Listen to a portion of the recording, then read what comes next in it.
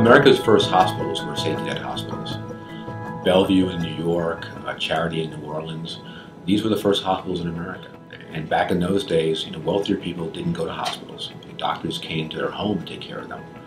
Poorer folks first went to the almshouses and then went to these dispensaries that later became the hospitals. The modern American hospital is based on those places.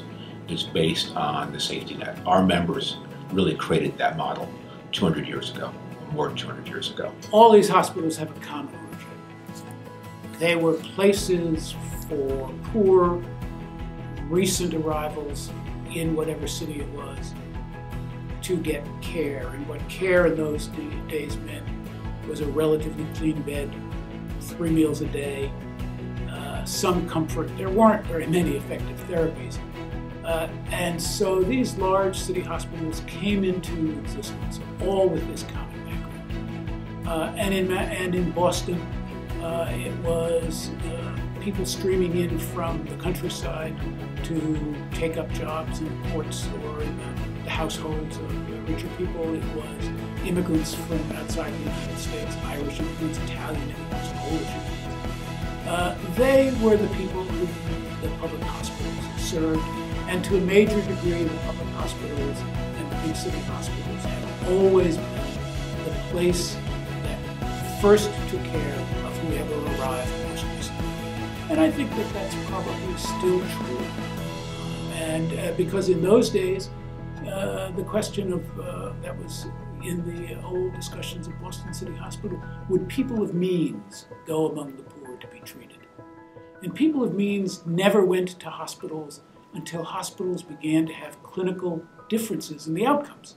And then everybody else started using hospitals. If you're really looking directly at NAPH and where it came from, you have to go back to the Medicaid and Medicare programs in the mid-60s. There are more than 18 million Americans over the age of 65.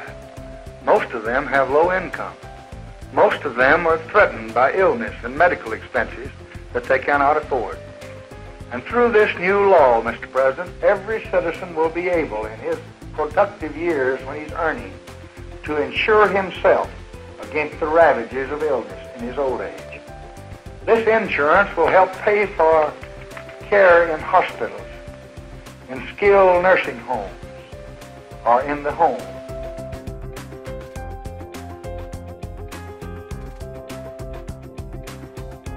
Because when they were adopted and put into effect fairly quickly, much more quickly than Obamacare right now, there was the theory that at least those public hospitals that were serving as a safety net for the poor or the elderly who were now going to have coverage would no longer be needed. By the 70s, there was a growing group that said, wait a minute, that number one, Medicaid isn't covering even half of the poor. In fact, Medicaid actually, before the child health program was enacted, Medicaid reached its high point in about 1975 in terms of the percentage of low-income, under poverty people who were covered by Medicaid, and it was really downhill after that ever since. The National Association of Public Hospitals really came into existence because a few of us felt that the American Hospital Association, a wonderful organization all by itself, didn't quite represent the public hospitals as a group, and there were some important differences, and we had different needs. For example, reimbursement for the disproportionate share of people without insurance that the public hospitals took care of. So really it was an attempt to create a club of our own. And we would go to these larger hospital meetings and we'd look at each other and we'd listen to what they were talking about. And we would wander off and say, that's all very nice, but that's not what our issue is.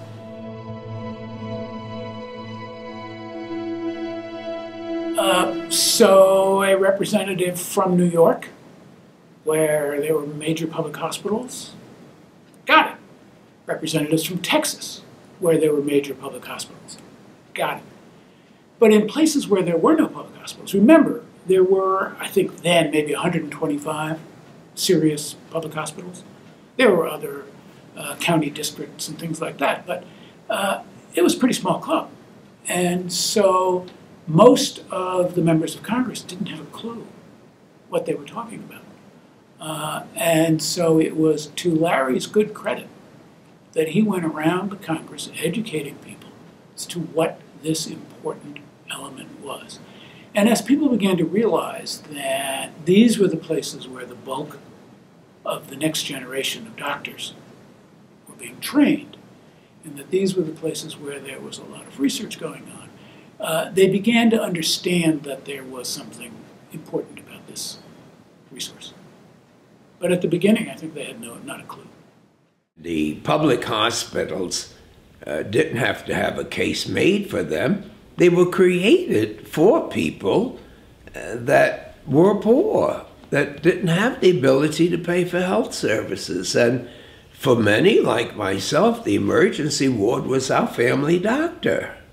I had no idea that they never thought about having different problems in private hospitals. And so when they got together, they had better conferences. They were sharing common problems. I was so pleasantly surprised when Larry Gage not only agreed with me, but became excited about the prospect of organizing the public hospitals in a way that their story could be told, and not in conflict with other hospitals, but just to show that they needed a different pair of eyes to look at a different set of problems that public hospitals had. And so we founded the Public Hospital Association.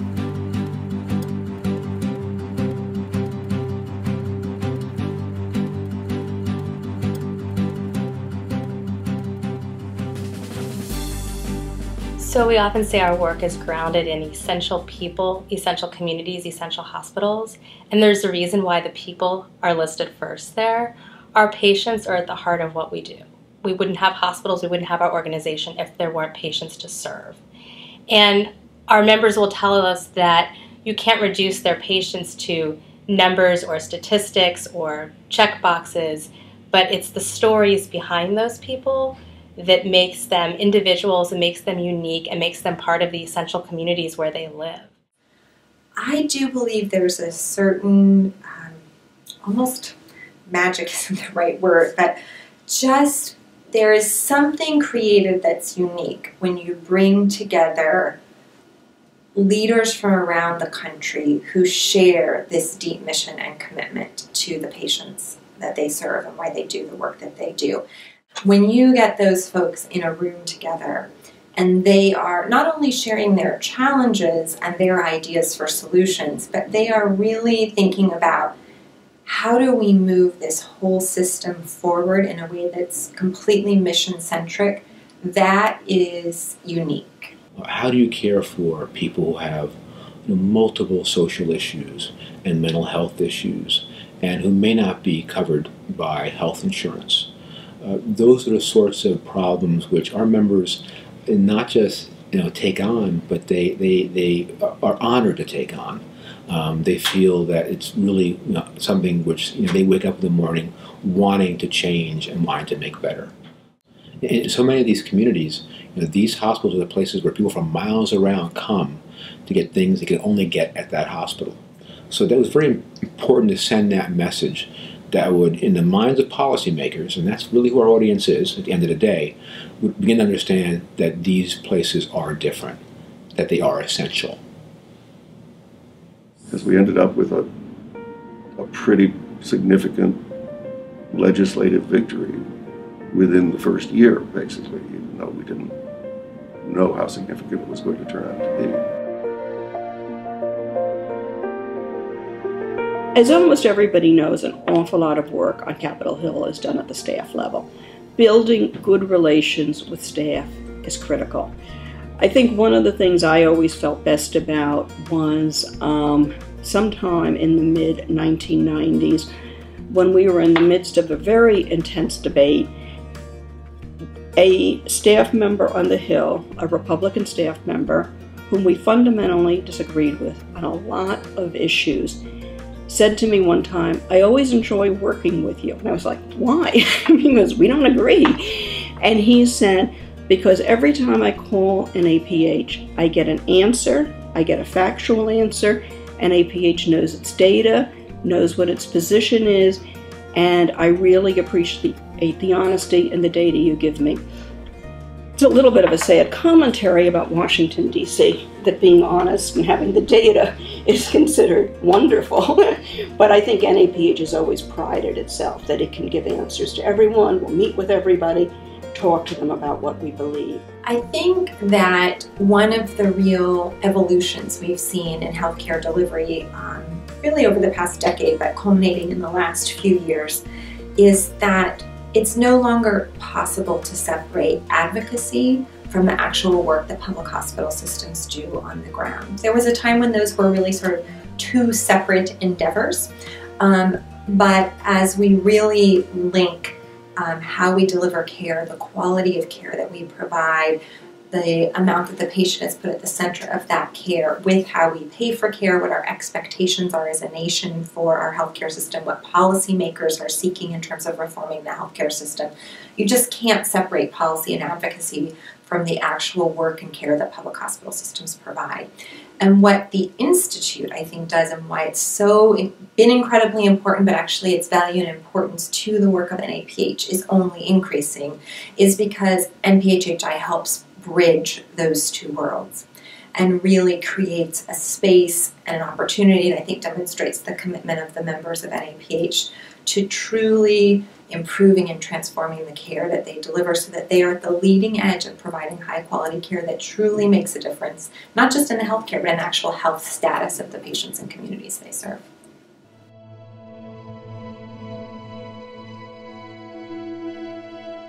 Another one in the early years was a program funded by the Robert Wood Johnson Foundation.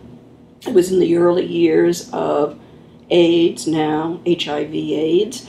RWJ realized that no one knew exactly what was happening in hospital-based care, and yet NAPH members were some of the training grounds around the country. The pioneer work done by San Francisco General is still cited around the country. And so RWJ gave NPHHI a grant. It was published, it got wide national publicity when it was first published on that pioneer work, into something that now has become mainstream medicine. It wasn't mainstream medicine back in the early 80s. And so it's, again, another credit to NAPH and the Institute that we were able to help clinicians around the country in the care for those people. And we were the providers that really stepped up to the plate.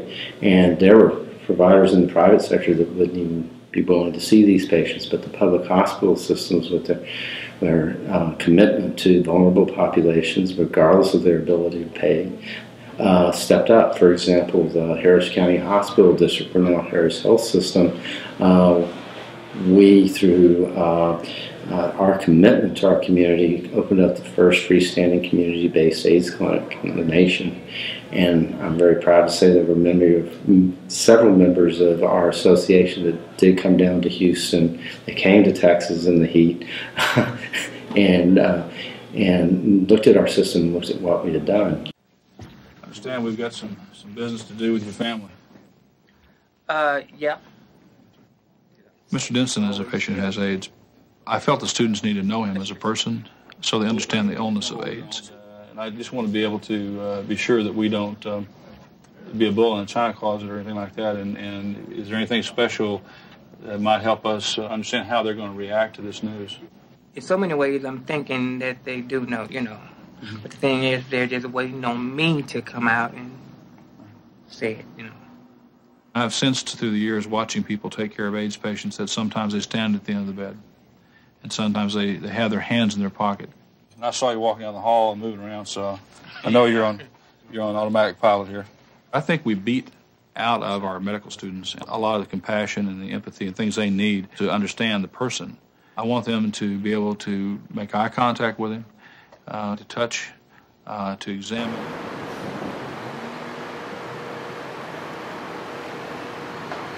So what was very confusing to all of us at the time was that an infection can cause cancer. You know, for example. So infections were done by infectious disease people, cancer was done by oncologists. So I remember when the epidemic first came into the homeless community, into the poor community, Boston City Hospital, Boston Medical Center, really did what I thought was one of the most creative, and now that I think about it, far-seeing collaborations where they understood that AIDS was breaking all the boundaries. So you needed dental care, you needed cardiac care, you needed kidneys, because the virus was infecting all of those systems. So they set up an AIDS clinic. I remember, and we were part of this. It was a blessing for us to be part of it, where the specialists and the primary care docs all got together in a single spot to care for the person who had all of these things. And it was the first time I had ever seen the boundaries between departments and between professions really evaporate. And it was all focused on how do you care for the person in front of you. So what I think today about this, the emphasis on patient-centered medical home, the emphasis on coordination of care, this was all presaged in this remarkable clinic that City Hospital had here in 1985 and 86. And we learned a lot from that. By being part of that, we learned a lot about what we needed to do for the care of the living. It was very, very, very interesting. Of course, extraordinarily tragic in the beginning when everybody we took care of died. And then to be part of a world when the care got better, the medicines got better, and now AIDS has been transformed into basically a chronic disease. It's really remarkable. As you might suspect, the biggest supporters were the hospitals. And it was more of an indirect insurance. You showed up compassion to treat people that can't afford, and the federal government would try in some way to compensate you for the disproportionate share of poor people that you've taken care of. Disproportionate share, dish.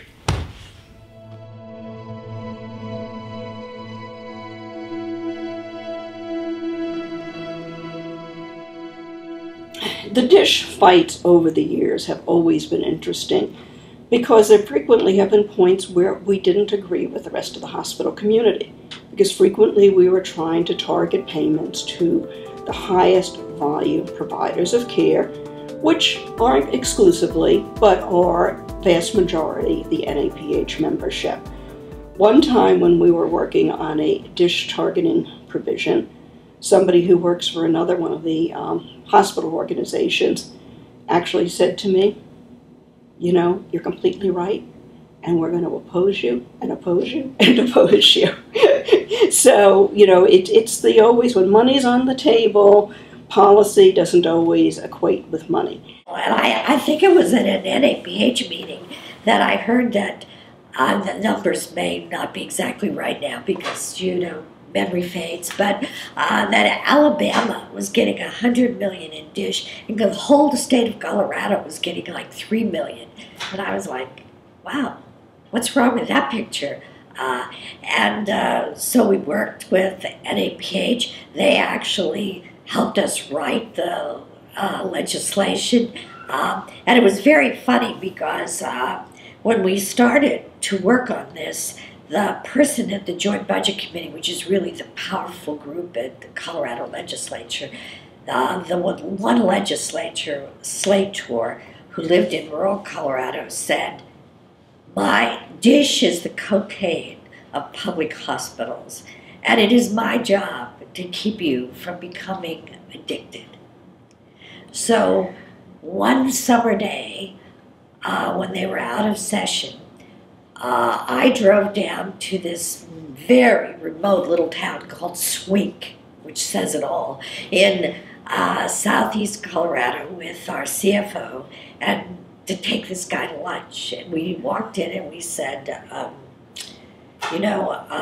hi, we'd like to take you to lunch. She said, well, why are you down here? I said, we want to take you to lunch. She said, no, but really, why? Why are you down in this part of the state? I said, we drove down to take you to lunch. So go to lunch, the only place where you can have lunch in Swing. And he said, so why are we going to lunch? I said, we want to talk about dish. He said, I hate dish. I said, yes, but by the time lunch is over, you're going to love it as much as we do.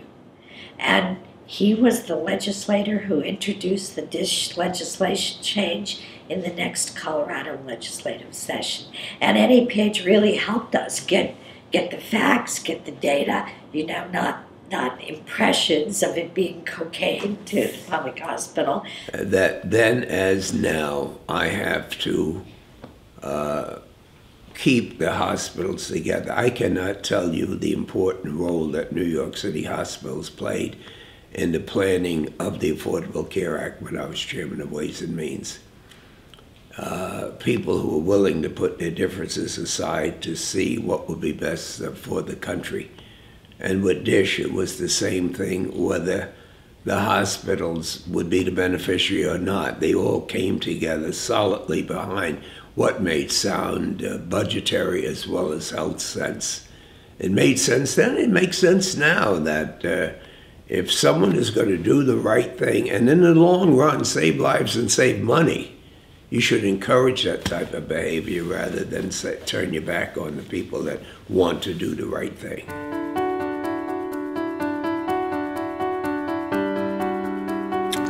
At the age of 18, I started working for Blue Cross and Blue Shield immediately out of high school, which was a good thing because I had the health insurance that I needed as a young person to start my family.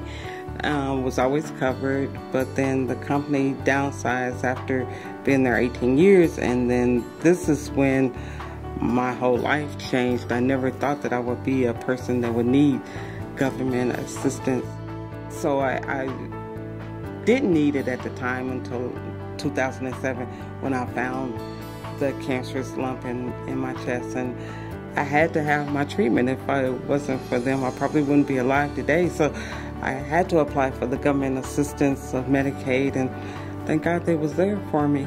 My youngest child, his name is Caleb, he's 14 months now, and when he was born, they do a blood test for all infants before they're released, where they found that my son has a condition. It's a genetic disorder called biotendasis. What it is basically, from my understanding, it's an enzyme deficiency that he has, where his body has a lack of enzymes that can't break down the vitamins in order for his body to retain the vitamins. So every time he urinates, he actually discharges all the biotin in his system. And so he has to take a supplement every day. If he doesn't get the supplement and he doesn't have the treatments and watch on a daily basis, he will start forming alopecia, blindness, deafness, seizures, and then ultimately death. If my son wasn't covered with the Medicaid, if he didn't have any health insurance, he probably would not be alive, because we would not have been able to afford all the blood tests and all the blood work.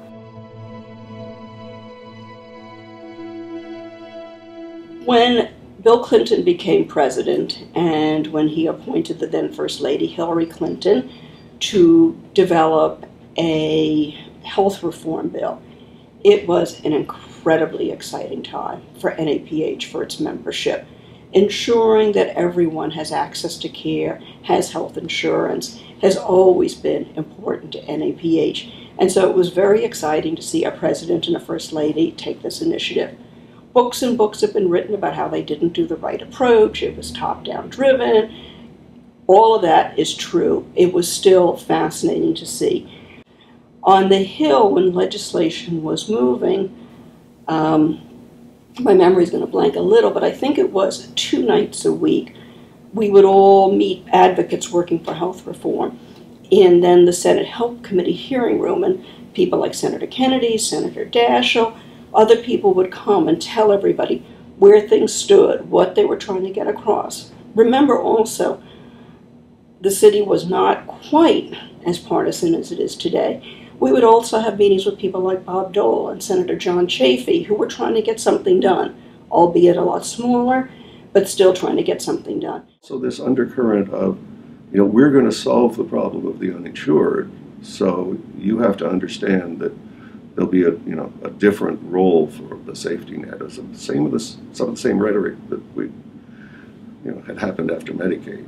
NAPH decided 2 weeks ago to endorse the major principles and key provisions of President Clinton's Health Security Act. It is not that we believe that the President's proposed bill is perfect or that it cannot be improved. that it is essential that you understand as you debate health reform that the importance of these hospitals and health systems extends to the services they provide to their entire communities and not just to the poor.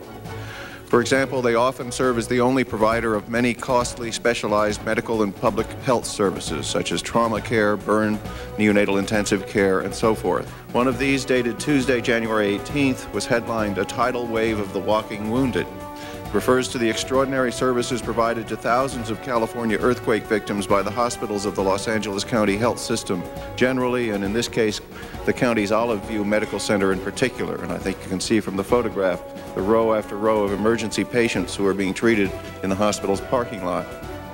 Second article, dated January 7th, headlined "Girl Beats Odds After Devastating Ski Run Accident," describes Brooke Siebold, who was a 12-year-old girl, the daughter of a Texas physician. Brooke was brought by air ambulance from Vail, Colorado to the state's only Level 1 trauma center at Denver General Hospital with a severely lacerated liver, other multiple injuries, and a less than 5% chance of survival. 2 weeks later, she walked out of Denver General after a remarkable team of 20 physicians and a brand new trauma center saved her life. The point of these examples is that even if health insurance is available to pay for the specific care provided to Brooke Siebold and many California earthquake victims, health insurance alone will never adequately pay the substantial standby costs of these essential systems and services.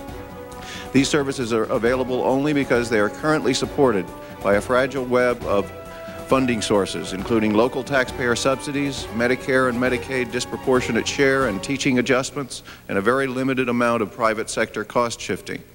And these stories are not isolated or unique.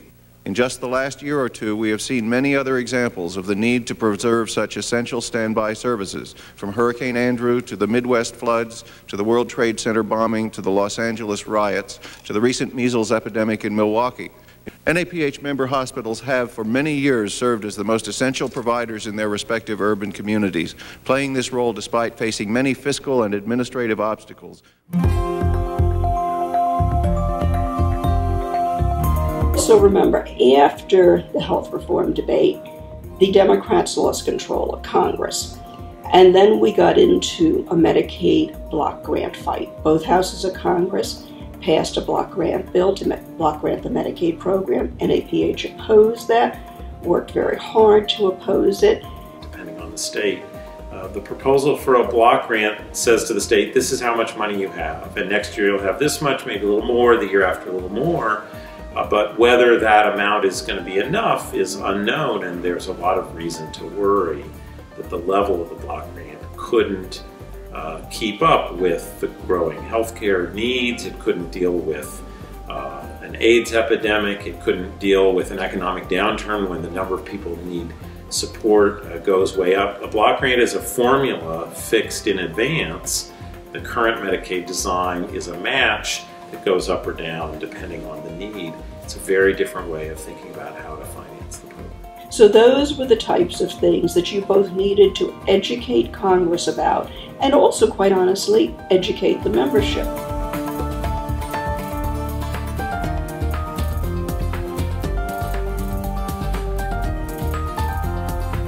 We know that our members tell their own stories even better than we can.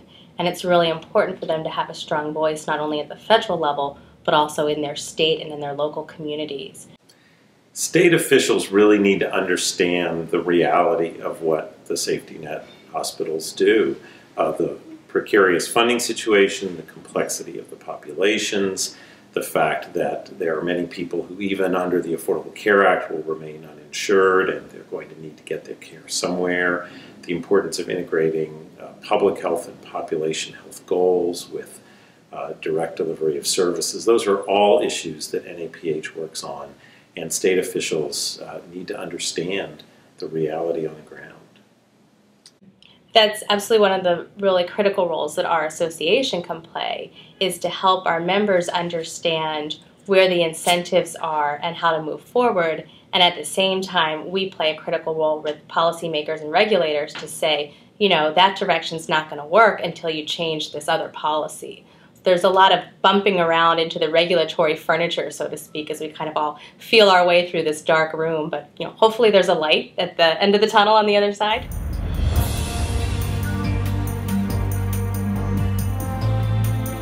Today, after almost a century of trying, today, after over a year of debate, today, after all the votes have been tallied, health insurance reform becomes law in the United States of America. I'm signing this bill for all the leaders who took up this cause through the generations. Teddy Roosevelt to Franklin Roosevelt, from Harry Truman to Lyndon Johnson, Bill and Hillary Clinton. Today, I'm signing this reform bill into law on behalf of my mother, who argued with insurance companies even as she battled cancer in her final days. I'm signing it for 11-year-old Marcellus Owens, who's also here. Marcellus lost his mom to an illness. She didn't have insurance and couldn't afford the care that she needed. So in her memory, he has told her story across America so that no other children have to go through what his family's experienced.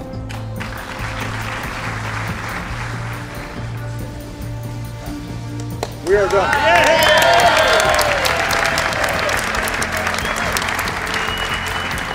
Chris Birch called me, I think it was the day after the president actually signed the legislation, and shared with me that she had been there. And what a moment that was, because I think she was even sitting in the front row, to see the president sign that. And I recently spoke at a leadership day for the incoming class of Masters of Public Health students at UC Berkeley. And I shared with them how incredibly fortunate they are, even though it's a very daunting task, that their job as the next leaders in healthcare and in public health is to make healthcare reform work and make it meaningful. And I said that they needed to understand that the whole generation before them, and even the generation before that, spent their entire career trying to get healthcare reform. And I really think it's true. The next generation of healthcare leaders are not going to spend their whole career trying to get health reform. We got it. It's here. Their job is to make it real, on the ground, make it meaningful, make the difference in people's lives that it has the potential to make, and the life of our nation. And so I think that it's just a very powerful shift. And I think Chris and many of the leaders of NAPH have been part of that generation that worked so hard to make health reform happen. And what's exciting is to see the next generation of leaders emerge that are going to have to make it real, and that are going to look back in 10 or 20 years and say, well, this is what was possible and this is what we actually achieved. So I think that that's very exciting.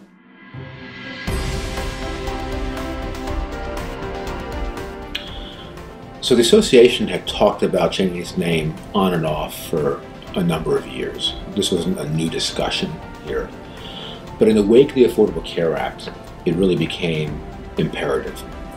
There were a lot of people out there after health reform saying, well, why do we need these hospitals to care for the most vulnerable anymore? Well, we fixed this problem. We're giving everybody insurance coverage. Well, why should we support these kinds of places? We need to send a very strong message that these aren't just any other kinds of places, that they are different, that they are doing things that others are not doing and can't do. And if our hospitals weren't there to provide the services, the community would do without. And it just comes back to essential. And I think one of the things you're hearing here is that this is putting our members first. We consciously didn't call ourselves an association anymore. We wanted to send a very strong signal that this is about a group of organizations, of mission-driven hospitals and health systems who had, a calling that others didn't have. And that's why we really, went more towards a name that focuses on America's essential hospitals, not this or that association or league. It's a very conscious decision to put that forward. So when people saw us, they saw what our members do every day. We know essential hospitals have been innovators and engaged in their communities since the day they first opened their doors. But I think what is sometimes challenging is that there are these expectations built into the Affordable Care Act, but not necessarily the supports behind them.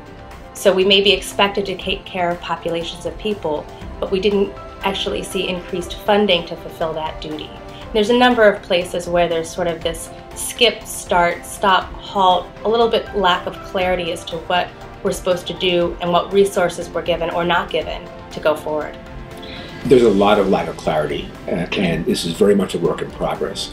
And anybody who thinks health reform is over doesn't get the fact that it's just starting.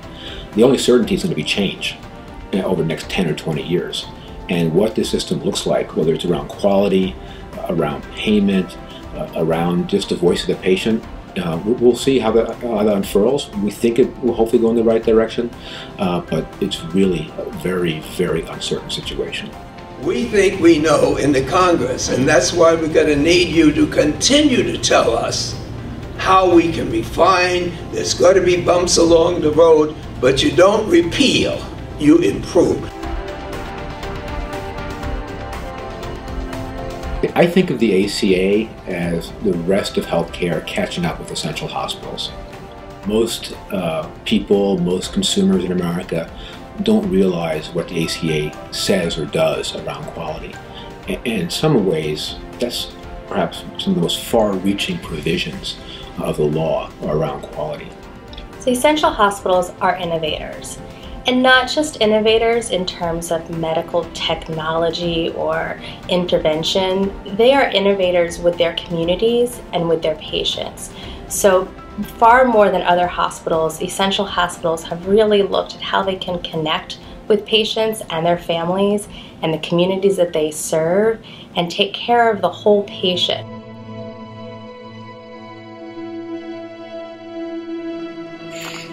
My name is Brian Jack. I grew up in Massachusetts. I always see myself as a doctor first, and a teacher, and then a researcher, and now as the chair of the department. I really see it as my time to give back to some of the young, talented people who are in our department. And the experiences around Project Red have really allowed me to talk to very many people around the country about what makes patient safety work, and patient safety projects and health services projects work within the context of safety net hospitals and others. These presentations all over the country, and people afterwards would say, raise their hand and say, you know, my Uncle Joe really could have used this, or my grandmother really could use this. And I know too, my parents are in their 80s, and it's remarkable how easily they are confused about these medicines. When maybe it's not so remarkable because it's confusing to everybody. You know, and then different doctors are saying different things, and then they end up taking the wrong thing and going back to the hospital. So there's enormous amounts of money on the table that can be that can be saved, and that the federal government has simply done the math, and that showed that we can save enormous amounts of money and provide better services for patients, and that's what Project Red does.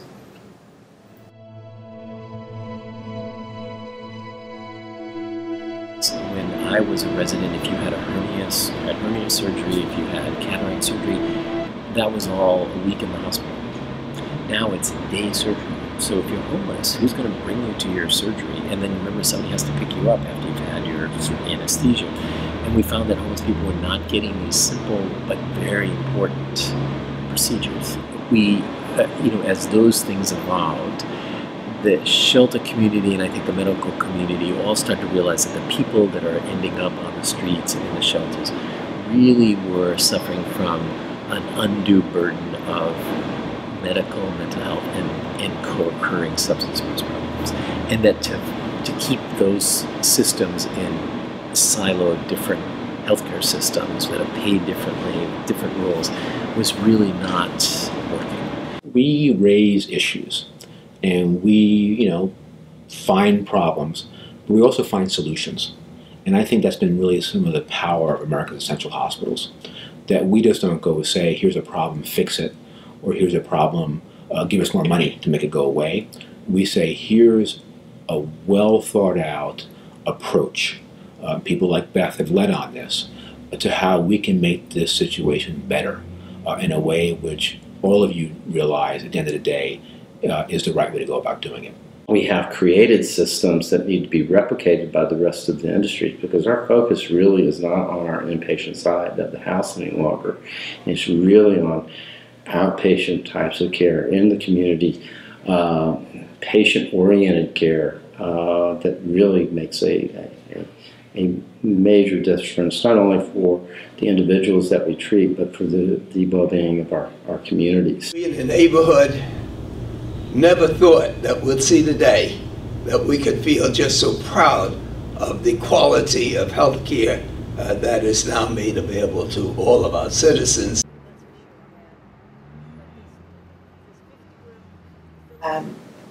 The staff are committed to providing high quality care to the patients here. And so I believe that it's unique in that there's a real willingness to take the best care of the patients and provide the highest level of care, and everybody truly cares about every patient that enters Boston Medical Center. It's really, I think, an honor to be a part of a safety net. This is the first safety net hospital I've ever worked in, but I can see the difference in the delivery of and the caring that the clinicians give to the patients. It's a different dynamic than you get in some of the other institutions. We are in the storytelling business. That's what we do. Either we here in Washington tell stories to our leaders and our policymakers about the challenges and the things that need to be overcome to make sure health and healthcare are better. Or we are even better, we're actually helping our members, the leaders, the doctors, the nurses, all those people tell that story in their community as well as Washington. So I think we do justice to our patients and the patients that our members serve by sharing their stories and talking about the human side and the human face of healthcare. And this kind of conversation like we're having now, and all the work that's led up to this, is helping us to tell that story and to make sure it's there, not only today but for many years to the future, because these struggles aren't over, and this history and this understanding of where we are and where we're going needs to be kept alive as a living history as we continue to tell this story. We went into this profession to take care of others. What better way than to be at a safety net hospital? We are change agents not only to our local communities but to our nation.